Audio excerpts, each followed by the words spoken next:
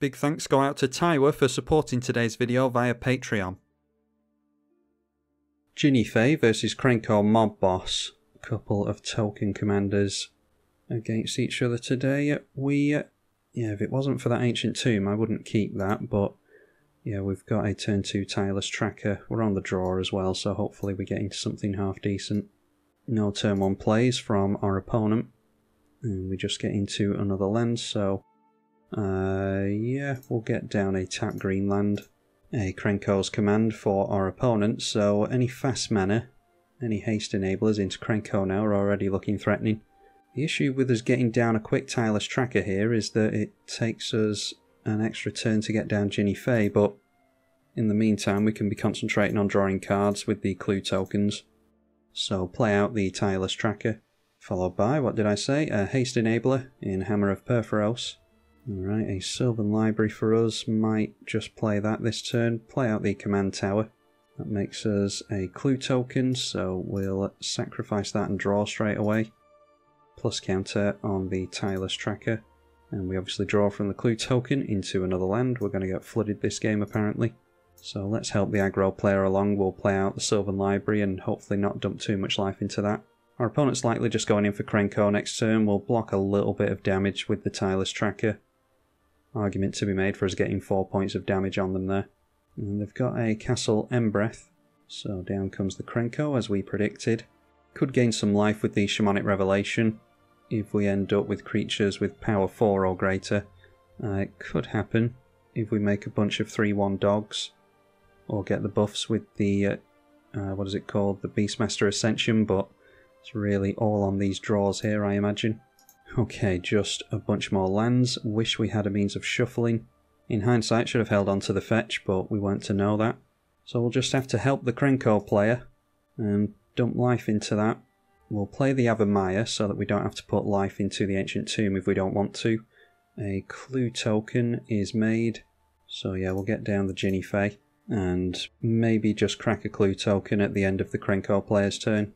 So at the end of our turn, of course, making 3 Goblin tokens, we can discard as many forests as we like because we've got the Yavimaya in play. It's 7 creatures we need to swing in with this, so we can make a couple of tokens here.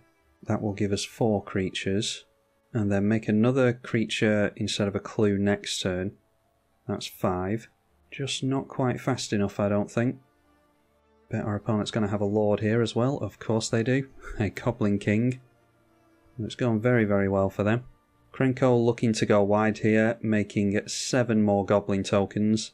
Might still be alright if we manage to get into a wipe. They do actually have Mountain Walk on us as well, thanks to the Jetmir's Garden, so I haven't actually worked it out. They may well just have us here. No, I don't think they do quite. That is 24 damage on us. So we go down to 3. Do they have a Lightning Bolt? It is a Goblin War Strike.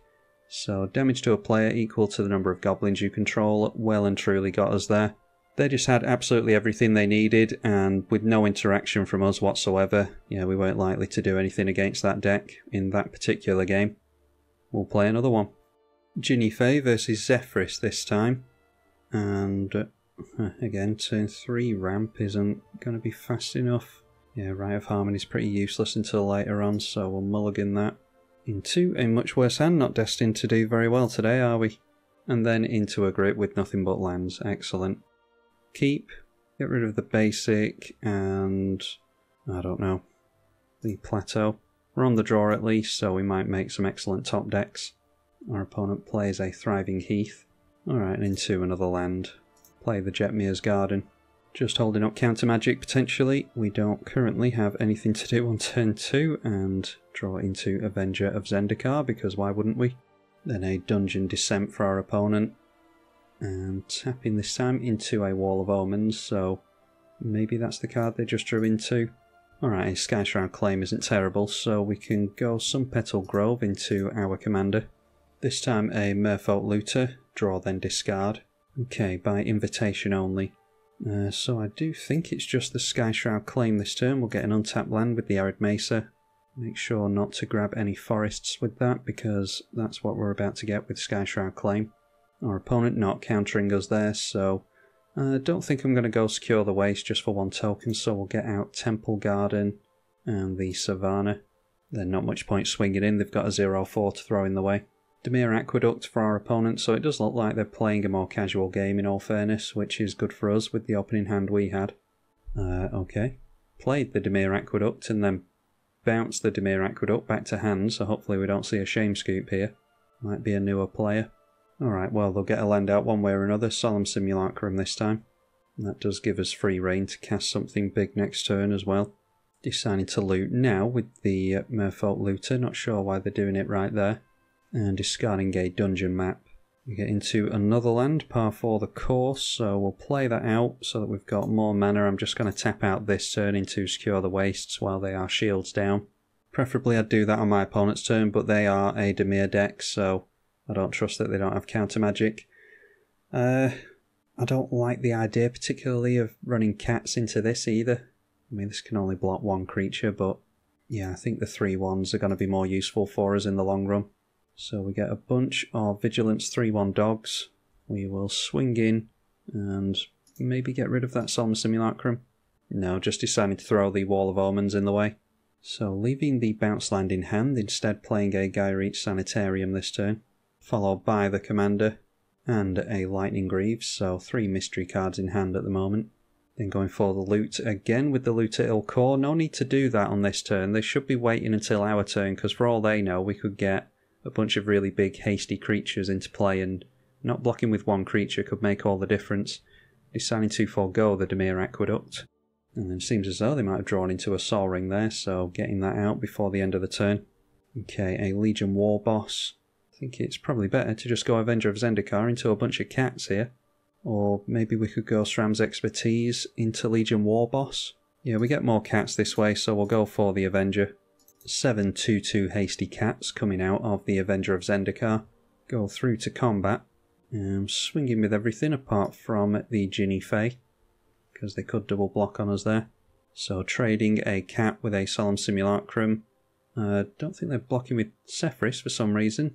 Letting an extra cat go through. So we knock them down to 10. Every point of life is going to matter to them here if they don't get a board wipe. I assume they're not looking to cast a board wipe because they did get their commander out last turn. Every chance of drawing into one with the Solemn and the Merfolk Looter though. Obviously they get to venture into a dungeon here with the Sefris. And it was Tomb of Annihilation they went into, so each player loses 1. Pretty risky against an aggro player. Alright, an Agent of Treachery. Think it might be a bit too late for that. Not often you can say that about Agent of Treachery. So stealing away the Avenger of Zendikar. It's noteworthy we could go for by invitation only here and name 5 on that.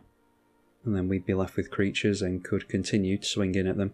But we just go wide regardless here. Again, not holding up a blocker. Luckily for them, it doesn't matter. Unless they're holding up a Darkness, of course. Very rare that you see that one, though. They have discarded a Wharf Infiltrator. And they ventured into Veils of Fear. Each player loses 2 unless they discard a card. I'll just lose the 2 life. So, they are at 7 now. And that is an artifact mutation for us.